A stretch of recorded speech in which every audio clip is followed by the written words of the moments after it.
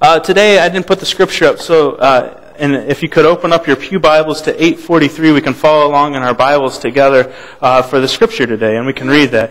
And this is a scripture lesson that we find that is used a lot for this idea of understanding righteousness, understanding what it means to be an individual who lives in a right way for God. It's a passage that John Wesley, the founder of the United Methodist Church, used in his sermon that he titled Righteousness by Faith. It's something that he found that this passage is something that all of us can pull from it, what it means to live out our life. So it's Romans 10, 5 through 8.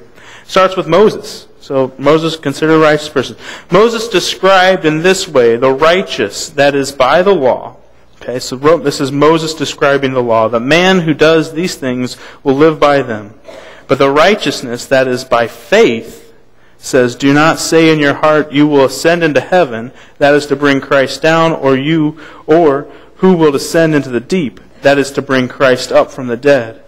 But what righteousness is, what it says, is that the word is near you. It is in your mouth and in your heart. That is the word of faith we are proclaiming.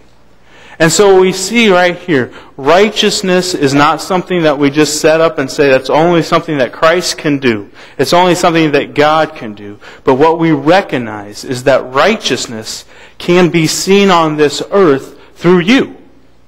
It's near to you.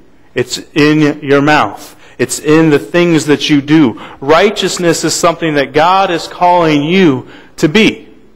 He is calling you to be an individual who lives right for God. And that can be a challenge. There's no question about that. But that's what we see in the scripture lesson today. Righteousness is something that is supposed to be what you are. It's how you are supposed to be living. It's your action in your life. That's what you are supposed to be. You are supposed to be righteous. So how do we get to be righteous? I'll just read the next verse, and that is verse 9.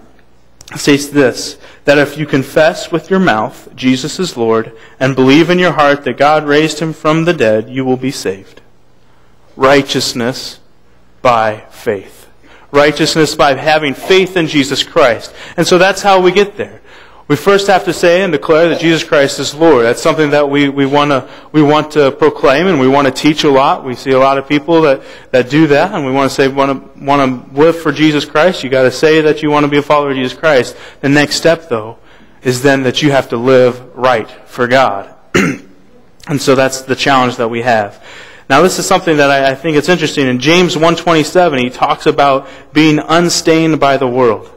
So we need to being righteous means that we are going to be unstained by this world. Living out righteousness does not mean to close your eyes to the misery, need, or evil around us, or to create, listen to this, holy huddles that exclude. That is not righteousness. But rather, righteousness is being in the midst of the world to fix minds and to take our joy from what is good. So a lot of times what can happen in righteousness is that we can get on our mountain and just stay there and say, I'm better than you. I'm holier than you. I'm a Christian. I'm better than you. And that has happened far too often in the church. And that is very sad. Righteousness is a point where you get down and you get dirty. Righteousness is understanding that you are God's mouth and you are God's hands to go and tell other people of Jesus Christ, so that then they can become saved, so that then they can live righteous lives. And then it says that becoming righteous does not mean becoming prim or prudish or obsessed with rules. I like that one. Too often people think that Christianity is all about rules. The only rule if it's a rule, is to love God and love your neighbor. That's pretty good. Everything else will fall under that. And so I love that. Don't be obsessed with rules. That's not what righteousness is about. But righteousness is about this. Cultivating a pure heart and cultivating a mind for Christ. Having a pure heart and a mind to do Christ's will. What then is not righteousness? What keeps us from being righteous? What keeps us from doing those things that God wants us to do? What keeps us from living right for God? I think there's a lot of things that can come up in that.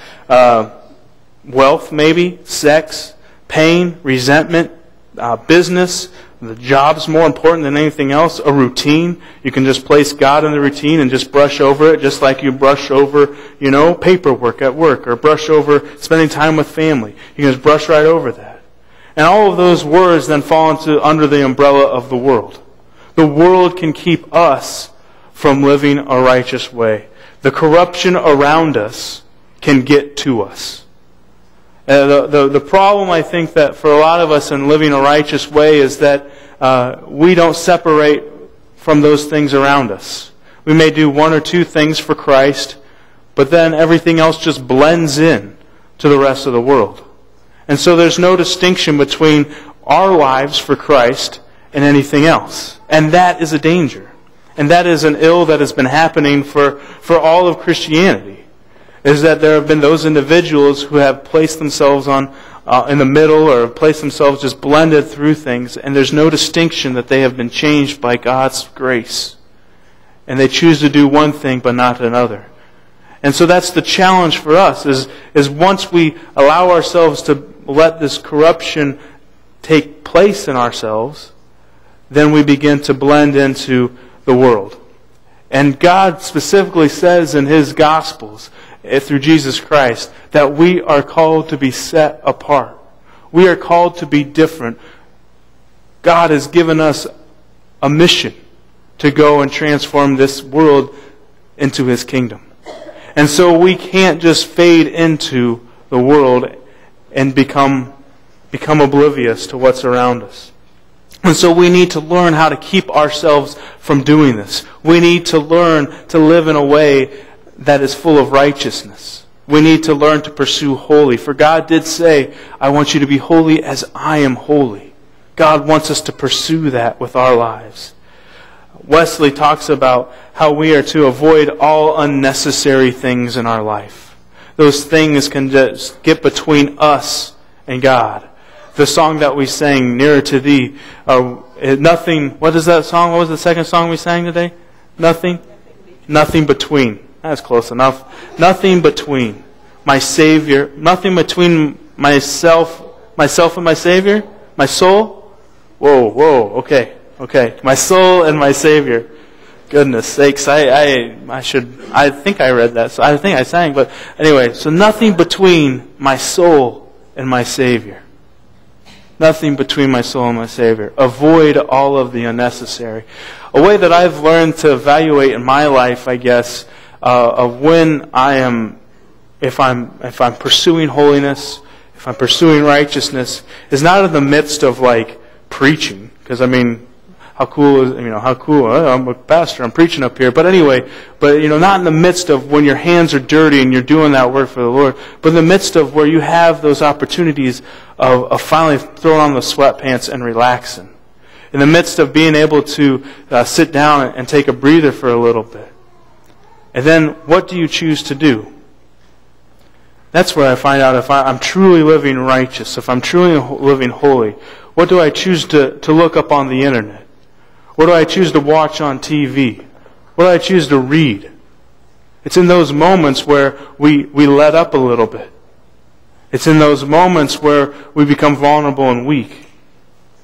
And am I truly doing things that are honoring Christ there?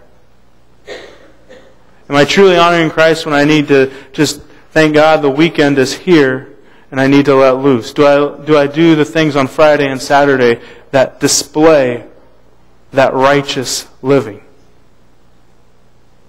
That making sure my heart is pure and making sure that my mind is being cultivated for Christ. Making sure that I'm loving God with my whole heart and loving my neighbor as myself. It's in those moments, am I truly living in a righteous way?